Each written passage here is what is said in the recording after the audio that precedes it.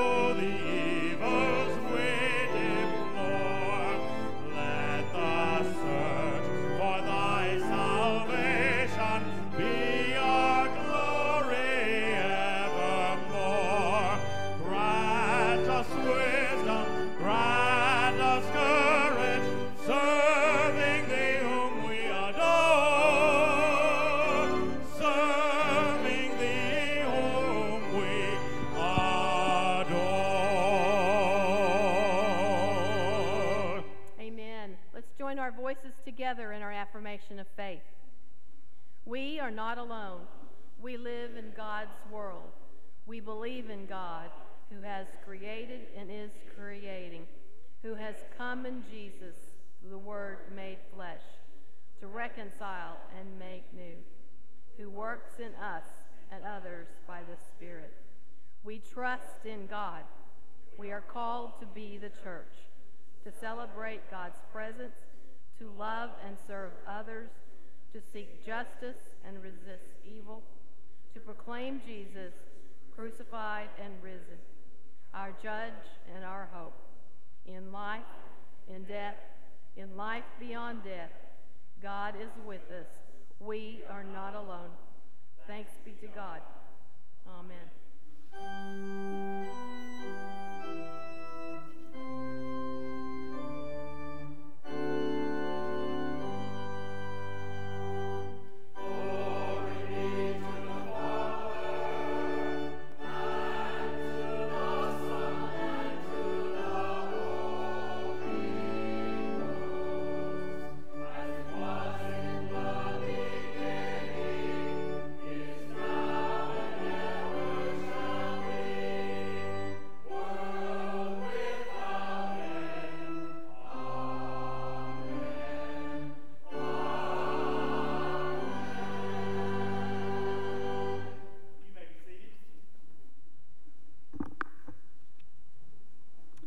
Good morning. My name is Will Pepper. I'm the Director of Youth and Young Adult Ministries. Just have a few announcements for you this morning. But first, I'd like to welcome you. If you are here in person or joining us online, welcome. If you'll look with me in your bulletin, you'll see there is the More Power to You Worship and Arts Camp coming up.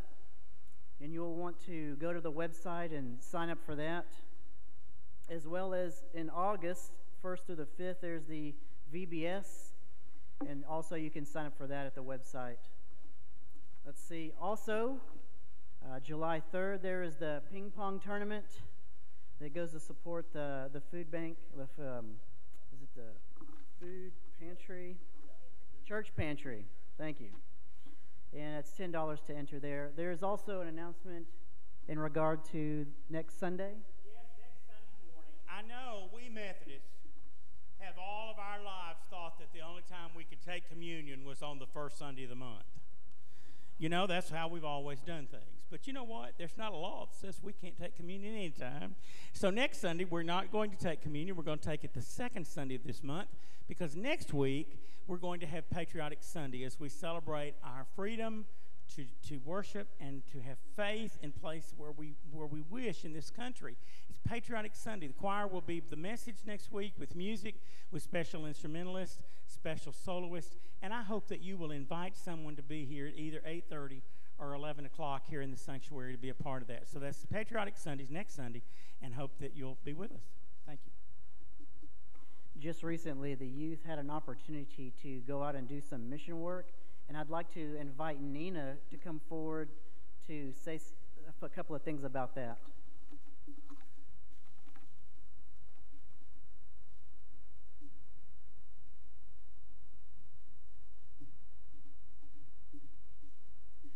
Hi. So 2 weeks ago, we were able to take a 4-day trip just into the town to help people in our community with household upkeep. We were able to bless Miss Reed with repainting her porch and fence posts in the front yard, and we rebuilt the back wall and put in a new landing and 2 new doors. While we were rebuilding her home, we were able to build stronger relationships with our youth group and with God. We have a short video to show of the week.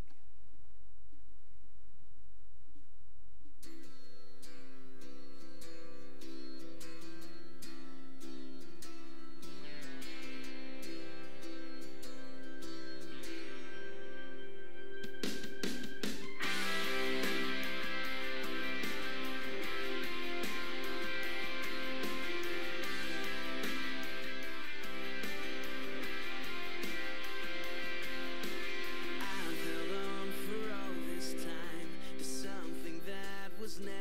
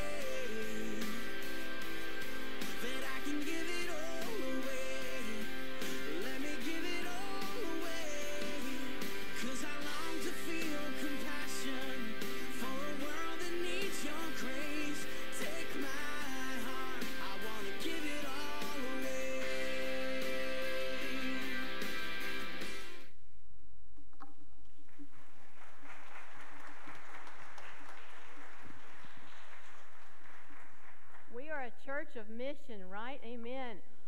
The Mexico mission trip was last week, and they arrived safely back on Friday, and so we've got a video that shows about that too. Cameron? I am the way, Jesus says. Follow me. The kingdom of God is at hand, already in your midst. It's not up in the air. It's under your feet and clasped in your grip. As his disciples, we are told if we keep quiet, the stones will cry. Following him is not an easy path, but it's true. Go to the village ahead of you, he commands us. There you will find what was prepared in advance for you to do. If anyone questions you, assure them, the Lord is my shepherd. I can't see around the bend, but he can. He's the potter, and I'm the clay. We are God's handiwork, created in Christ Jesus to do good works. And just as the earth and sky and everything God made speaks of his invisible qualities, eternal power, and divine nature, here we place our Ebenezer. So all men, women, and children have no excuse for not knowing God. Holy, holy, holy, holy, holy, holy, holy,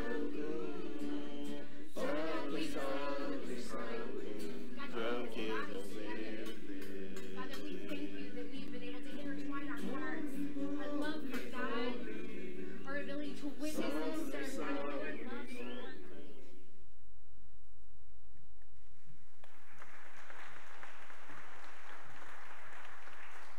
I want to invite you all to stand and welcome one another to worship, and I want to invite the children forward for their special time.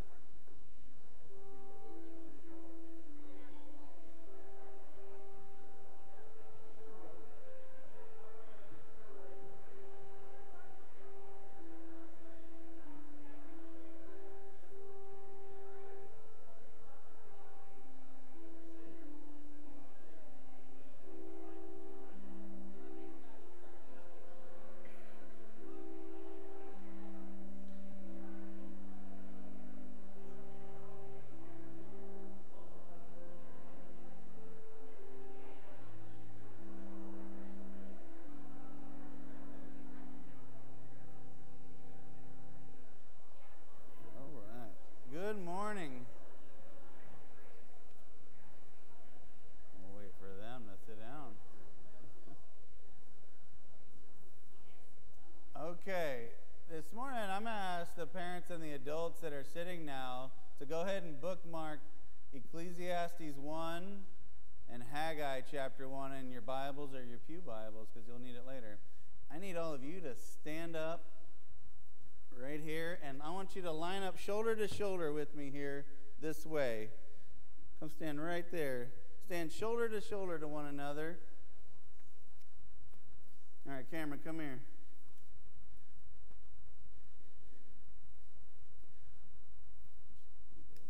Goodness gracious. I know. 1, 2, 3, 4, 5, 6, 7, 8, 9, 10, 11, 12, 13, 14, 15, 16, 17, 18, 19, 20, 21. All right, Miss Karen, come here. Will, come here. All right, Harvard and Braylon, come here. Go hand one of these to every person over there. Y'all have to figure out what this name is that they're going to be holding. Yes. All right, hold up your letter so we can see it. Let's scoot down a little bit. Hannah, move to like right here.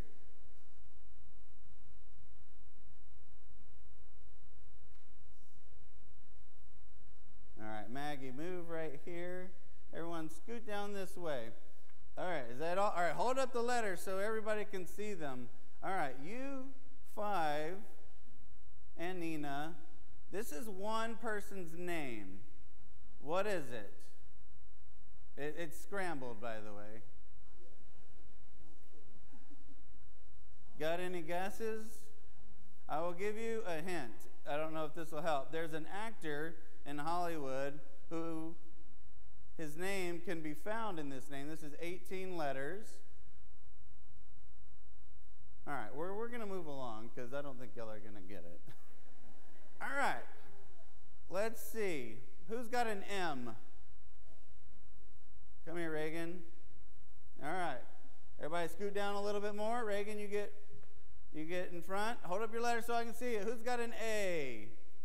James, come stand next to Reagan. Everybody scoot down. Who's got, I'm going to come to you in a minute. Hold on, Cecilia. Hold on. Hold on. You got to help me out here, Chris. Like, right here. All right. Will, you're good. You got an H. That's where you need to be. Who's got an E? Come on down here, Hannah. All right. Henry and everybody else scoot down a little bit. Who's got an R? John Wilson. Come right here, Hannah. You stand right next to Hannah. All right. So I've given you, hold up your letters. I've given you the five first letters. What's the name? Well, the first 5 are. You need more letters? I'll give you some more. Who's got the S? Come over here, Maggie. Oh, no, Lauren, you get back over there. All right, right here, Maggie, right here. And Henry, you're in the right spot with the H. I need an A. Ryland, come here. Well, I don't need you yet. All right, what do you think? Who's got an L? You have an L? All right. Right here. Scoot down a little bit. Y'all scoot down. Who's got another A? Come here, Annabelle. Come stand right by your brother. What is he holding? Yep. Who's got another L? Hold on. You, from Reagan to Annabelle, hold up your letters real high. How many of you have heard of this name before? Okay. Hold on to it. Now we need that L. Switch places with William. Okay. Now we need an H. Right here. An A, Rebecca, come right here. An S, right here. An H, right here. A B, an A, Cecilia, right here. And Nolan, you'll be the very end with the Z. You are all familiar with this name, yes? Hold it up real high so they can see. All right. It is the longest name in the Bible. Meir Shalal Hash Baz. Y'all all knew that, right? Y'all got it. Okay. Meir Shalal Hash Baz. What a name. How many of you have ever had to fill in your name on a Scantron before? How would you like to fill in this one? Okay. Cameron, get all these letters for me, please. Get all that. All right, then everybody else come sit back over here. Meir Shalal Hashbaz. What did I do with my Bible? I put it down somewhere. So if you're going to have a name like that, you better hope that it has a meaning or a purpose. And it does have a meaning. Meir Shalal Hashbaz was the son of Isaiah the prophet, and his name, you would think it means something wonderful, right? Like hope and peace. His name means quickly to the plunder. Quickly to the plunder. What if your parents named you that? Quickly to the plunder, right? It'd be like if they named you, hey, looter, right? But that's what they named him because it would foreshadow Samaria being plundered and looted. But that's not a great name to have. But there, in the Bible, there are many names that are named, people are named because of the purpose or what happened to them. Moses means drew out of the water because Moses was put in the water by his mother and he was taken out of it. Jesus means the Lord saves. Now God knows you by name and calls you by name, but it may not be Adam or Henry or Annabelle. It may be, he may be calling you by your purpose, which I don't know what that is. I don't know what he has for you, but I do know that we all have one purpose that we have in common, and it is our first purpose in life, and that is to love and worship God. So no matter what name your parents gave to you, you should thank God your name is not Mayor Shalal Hashbaz. But know that God calls you by name, and he has a purpose for you. And my verse comes from Isaiah chapter 43, verse 1. But now this is what the Lord says. He who created you, Jacob, he who formed you, Israel, do not fear, for I have redeemed you. I have summoned you by name. You are mine. Let's bow our heads and pray. Dear God, thank you for calling us by our name. Thank you for claiming us as yours. It's in your name we pray. Amen. You know they call that kid Baz. They certainly did not go around calling him by that name all the time. One of the things that we're called to as God's people is to unify together so that we might bring the kingdom of God upon the earth. And this morning we're going to sing 3 hymns that talk about our unity in Christ, talk about our calling to be unified as God's people. It's hard to find that unity these days, but these hymns are a reminder that that is exactly, as Christian people, what we're called to be about. The first one, Christian people sing together. Then we are one in the bond of love. And finally, how can we name love? And I'm going to ask you to stand. We'll sing together. Christ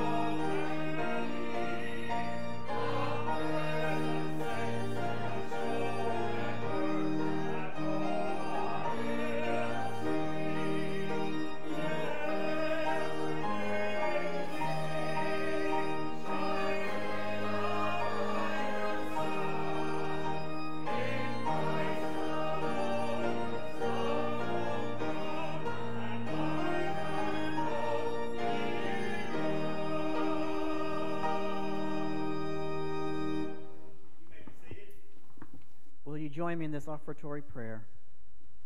Father, we thank you so much for all that you do. We thank you for your presence. Father, we just ask, Lord, that you would continue to be with us and move among us, Lord. You are the great giver. And now, Lord, we ask that you bless these tithes and offerings, Lord. Your word tells us that you love a cheerful giver. And Father, may we give and worship to you. And Father, help us always to remember the prayer that you taught us. Our Father, who art in heaven, hallowed be thy name. Thy kingdom come, thy will be done on earth as it is in heaven. Give us this day our daily bread, and forgive us our trespasses, as we forgive those who trespass against us. And lead us not into temptation, but deliver us from evil. For thine is the kingdom, and the power, and the glory forever. Amen.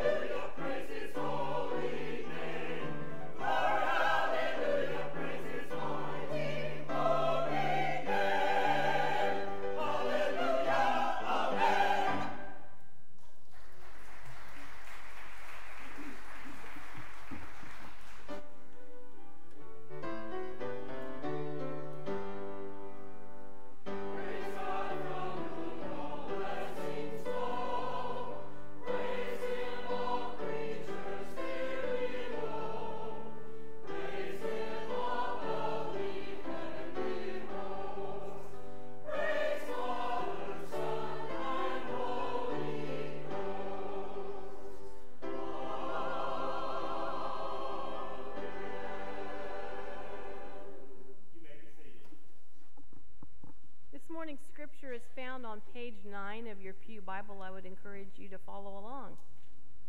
This is from Genesis chapter 11, verses 1 through 9. Now the whole world had one language and the same words.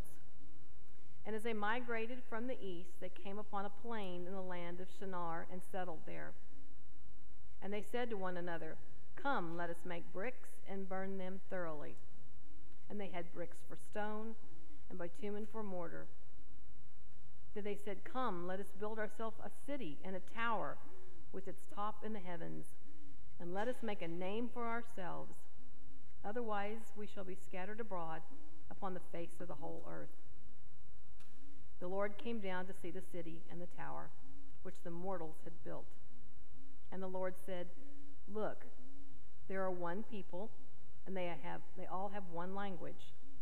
And this is only the beginning of what they will do.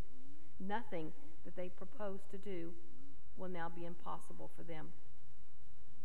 Come, let us go down and confuse their language there, so that they will not understand one another's speech." So the Lord scattered them abroad from there over the face of all the earth, and they left off the building of the city.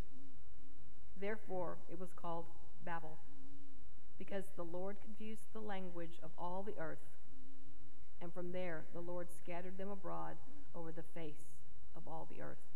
This is the word of God for the people of God. Thanks be to God.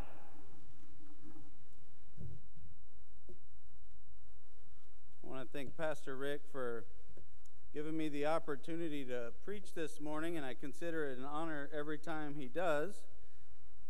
And so let's now go to God in prayer.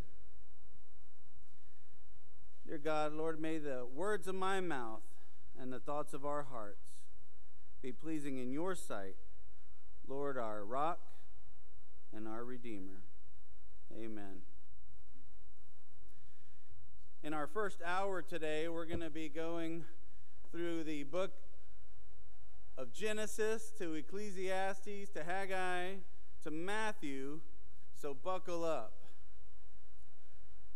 This next week, I will be preaching at Lakeview in the elementary camp, and the theme is Hello, My Name Is, and it focuses on names, their meanings, and being called by your name. And I appreciate Jeff having his children's sermon go along with my sermon. It was very thoughtful of him.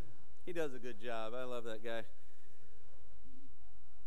So when Pastor Rick asked me to preach, I told him I would go along with that theme. But for a while, I've also wanted to do a sermon about technology and faith. So the story of the Tower of Babel accomplishes both of those things. So today, we're going to start with a name, Nimrod. How many of you have ever been called a Nimrod? Raise your hand. It's not a very great name to be called, is it? Well, at one time, it could have been a great name to be called, because Nimrod was the great-grandson of Noah. And he was called Nimrod. He was a mighty hunter, great warrior. Not a bad thing to be called. So how did we get from a mighty hunter, a mighty warrior, to it being an insult for doing something that's not so smart? Does anybody know the answer? Bugs Bunny. Bugs Bunny called Elmer Fudd a Nimrod, sarcastically, because Elmer Fudd was what? A hunter. What did he hunt? Wabbits. That's right. So because Bugs Bunny used it sarcastically, oh, you're a great hunter, the great Nimrod. A lot of people did not get the biblical meaning of this, and they started using it as an insult. What a Nimrod. So that's where we get it, and it stuck. But Nimrod was a ruler, and one of the places he led his people to was Shinar. And we need to remember that after Noah and his family got off the ark, God commanded them to be fruitful and multiply on the earth and increase upon it. God wanted his people to spread out on his creation. But when the people reached the plain of Shinar, they settled there. They said, "Come, let us build ourselves a city with a tower that reaches to the heavens, so that we may make a name for ourselves. Otherwise, we will be scattered over the face of the whole earth." Well, that's kind of what God wanted you. He wanted you to spread out on his creation. So they're not interested in following God's commands. They don't want to move out. They want to move up. They built themselves up to make a name for themselves. They didn't need God to reach the heavens. So the tower becomes a symbol for a self-centered and self-focused life, not one centered on God and his commands. So God responded, but the Lord came down to see the city and the tower the people were building. The Lord said, if as one people speaking the same language they have begun to do this, then nothing they plan to do will be impossible for them. Come, let us go down and confuse their language, so they will not understand each other. So the Lord scattered them from there over all the earth, and they stopped building the city. That is why was called Babel, because there the Lord confused the language of the whole world. From there the Lord scattered them over the face of the whole earth. Babel. Let's make a name for ourselves. Do we see this trend today, or is this something that is just from long ago? A need to build ourselves up, to make our name a name for ourselves in a self-focused life. Do you see the tower being built today? The Tower of Babel? I think if you can't see it, you're blind. Our tower is built with this. It's technology. It's social media. We use technology and social media to make a name for ourselves. You know, there's nothing that we can't do on our phones today. There's nothing we can't accomplish on our phones. As a matter of fact, I think we should stop calling it a phone, because what we do on it is so unlike a phone that it shouldn't be called that. I think talking to people on the phone is probably a small percentage of what younger generations actually do with this device. But we build ourselves up on social media, posting only the best parts of our lives. And there are those who build themselves up by tearing others down on social media. And as I got to this part at the 8:30 service, I had a notification pop up that showed me my weekly screen time. Do y'all get those messages? And it said my screen time was up 15% from last week. So thank you, God, for convicting me. But we can go to our phones and forget about our problems, looking at other people's lives. We can binge watch television shows on our phones. Can you imagine that 30 years ago if someone told you, hey, one day you're going to watch TV on your phone and you're going to watch a lot of it? I don't think you're going to, no, that can't be right. We can get on the Nextdoor app and complain about our HOA, even though your HOA leadership is trying their very best. It's for you and me, bud. We get online because we want to find voices that agree with ours, and you can find an opinion on anything and everything on both sides of the issue when you get online. You even have people that make issues of stuff so that they can show their righteous anger. But being angry isn't righteous. Living a holy life is what makes you righteous. Your response to your anger is what can make you righteous. Just being mad about something does not make you righteous. Do you ever get on Facebook or Twitter just to check in, see what's going on in the world? Then you get upset by what you've read? Is this not Babel?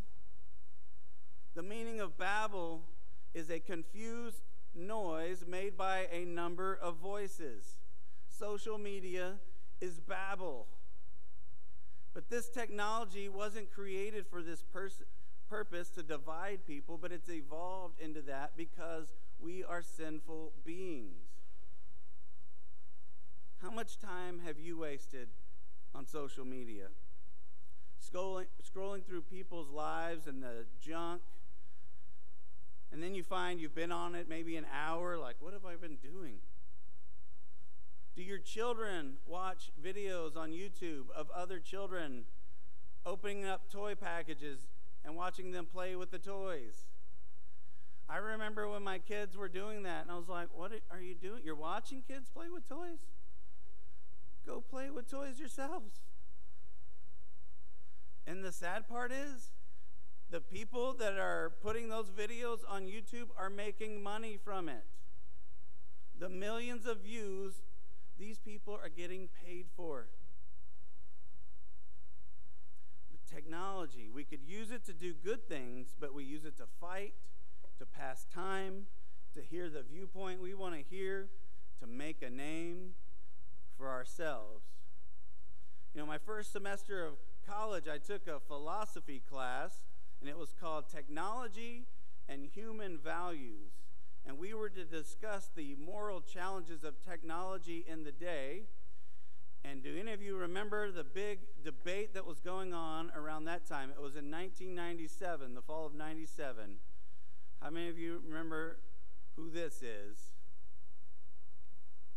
You might know the name of this sheep. Dolly, that's right, the first cloned sheep. So we debated the morality of cloning animals and then people. We were saying back then, in 20 years, they're going to be cloning people. Why do we need to clone people? Is your drive home not packed enough already? Why do we need to clone sheep? Unless it's about, look what I can do. Look how great I am. I just made a sheep. Now, I'm not a Luddite, but technology and the need to make a name for ourselves has taken away our focus from the kingdom of God. But we have this need to be someone. How many of you have ever driven under this overpass on I-45 in Houston and seen this sign? How many of you have seen it? Be someone. Now, in a sermon about getting off technology, I'm going to tell you to go online later and look about the movement behind this graffiti, because it has been painted over the past few years a couple of times with other graffiti, and people get mad. How dare you graffiti over our graffiti of the awesome message of be someone? They get offended. I love this graffiti. Don't graffiti over my graffiti. Every time I drive under this, I think of Forrest Gump looking at it and go, well, aren't I going to be me? Be someone. What does that mean? Why is it so hard for us to follow Paul's advice from 1 Thessalonians 4:11 through 12 when he says, make it your ambition to lead a quiet life. You should mind your own business and work with your hands, just as we told you, so that your daily life may win the respect of outsiders. How would you like to post that on social media today? Mind your own business. We instead have a need to find acceptance in babble through social media instead of finding acceptance in the Savior who loves us. God scattered the people and confused their language because he did not like where they were going, and the tower went unfinished. How embarrassing must that have been for those that were still staying there? They were scattered, but those still there to have to look at the unfinished tower that they built. Isn't an unfinished tower the things that we spend our time on today?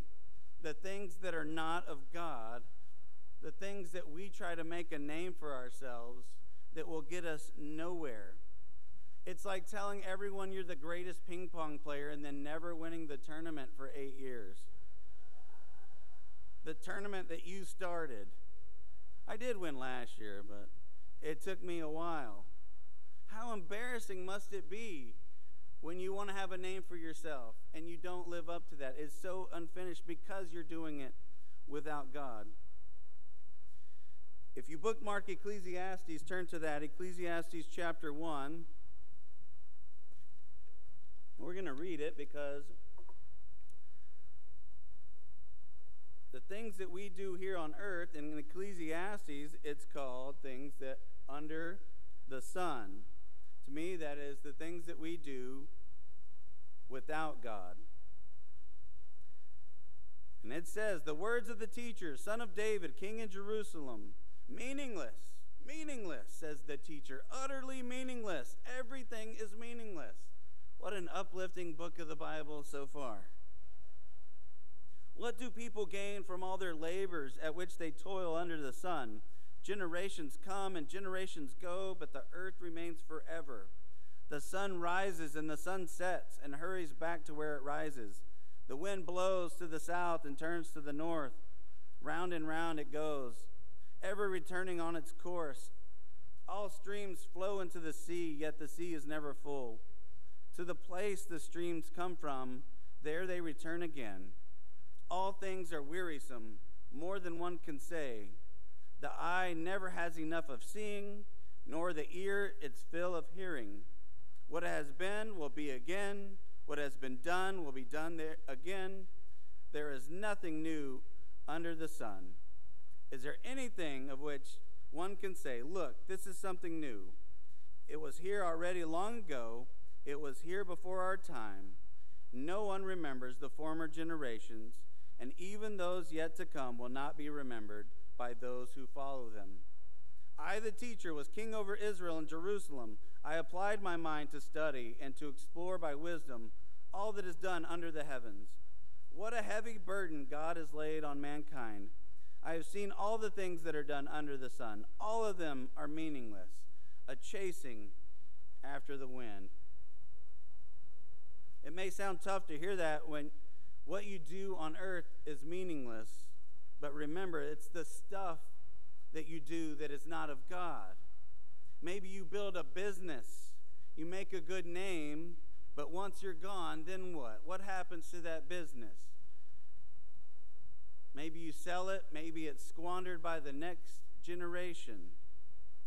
Your tower is unfinished. So what gives us meaning? The kingdom of God. A kingdom that you have a place in because of Jesus Christ. When you get baptized, you join God's team. You put on his jersey. But you still have to decide, are you going to play for the name on the front or the name on the back of the jersey? How many of you have ever been on a team, whether it be for sports or a school project, where someone didn't pull their weight? Maybe they missed practice for one reason or another, or when it came time to work on the project for school, they didn't do what they were supposed to do, so you had to do it for them. But they still show up on game day, don't they? They still show up for the presentation in class. Are we truly playing for the name on the front of the jersey, God's kingdom, or are we playing for the name on the back, our name? Now, last week, I was given a baseball jersey with FUMC Brian on the front and Hobbs on the back with the number 20 for the 20 years I've been in the job, and it's an awesome jersey. But my hope is that I'm playing for that name on the front. That when Hobbs gets taken off the jersey one day, when I'm no longer here, that the name on the front continues in my absence. I don't want the person who follows me to have nothing to continue on with. I want them to succeed. I don't care if my ping pong victories are remembered or not, but I want that name on the front to continue on and on. All right, now if you have the book of Haggai bookmarked, I want you to turn to chapter 1. There's only 2 chapters.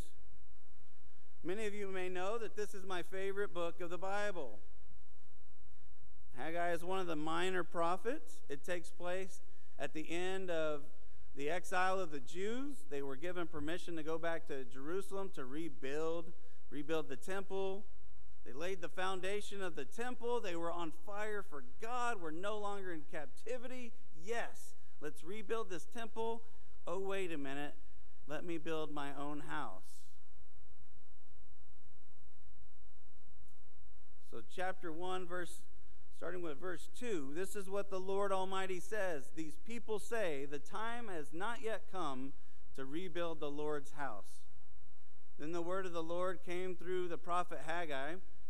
Is it a time for you yourselves to be living in your paneled houses while this house remains a ruin? Now this is what the Lord Almighty says. Give careful thought to your ways. You have planted much, but harvested little. You eat, but never have enough. You drink, but never have your fill. You put on clothes, but are not warm. You earn wages only to put them in a purse with holes in it. Was this written this week? And then skip down to the second part of verse 9. Because of my house, which remains a ruin, while each of you is busy with your own house, busy making a name for ourselves. What happened to their fire? They just got back from captivity, from exile. They were on fire, and then that self-centered life came calling. But they heeded the word of Haggai the prophet. They went back to work on the temple and finished it. And if you look in verse 13, it says, Then Haggai, the Lord's messenger, gave this message of the Lord to the people. I am with you, declares the Lord. So the Lord stirred up the spirit of Zerubbabel, son of Shealtiel, governor of Judah, and the spirit of Joshua, son of Jozadak, the high priest, and the spirit of the whole remnant of the people. He stirred up their spirit. Well, where is our fire? We have been freed from captivity. We were once slaves to sin, stuck in a separation from God because of our sin. But God, through his righteousness, sent his Son, Jesus, to earth to show us the way. He showed us how we should love and live. He showed us how to reach not the heavens, but heaven through him, the one way, the truth, and the life. And because of my sin and yours, a sacrifice was needed for atonement. And Jesus willingly gave up his life on the cross so that we may be saved from our sins. The name of Jesus means Lord, the Lord saves. But the good news doesn't stop there. Jesus had victory over death through the resurrection and gave us new life through him. We will one day be resurrected because of the name of Jesus. But it doesn't stop there. He ascended into heaven and sits at the right hand of God the Father Almighty, and he intercedes on our behalf. And it ends with him coming back. And we are waiting on that glorious day, the second coming of Christ, where he will judge the quick, the living, and the dead. We don't know when that day is coming, but we know it will come like a thief in the night. We know that we will be recognized by our fruit. And I'm not saying we will be saved by good works, but I'm saying that building up the kingdom of God comes from a strong faith. It is the fruit of the Spirit. In other words, Jesus is going to be looking for people who are playing for the name on the front of the jersey, for God's kingdom. Matthew 6:33, but seek first his kingdom and his righteousness, and all these things will be given to you. Your worries will be taken away. Your need to make a name for yourself, to do all the meaningless things that we do. Let's ask in everything that we do how it glorifies God, whether it be technology, work, our hobbies, or our families. Be a player on the team that shows up for practice, that makes time for God's word every day. A player that puts God first in your schedule and your budget. And a player that lifts other teammates up when they are feeling weak. Making a name for ourselves is meaningless. Living for the name of Jesus is eternal. Today, ask God to stir up your spirit, the spirit of our church, the spirit of our nation and our world, as we work to have his kingdom on earth as it is in heaven. Amen.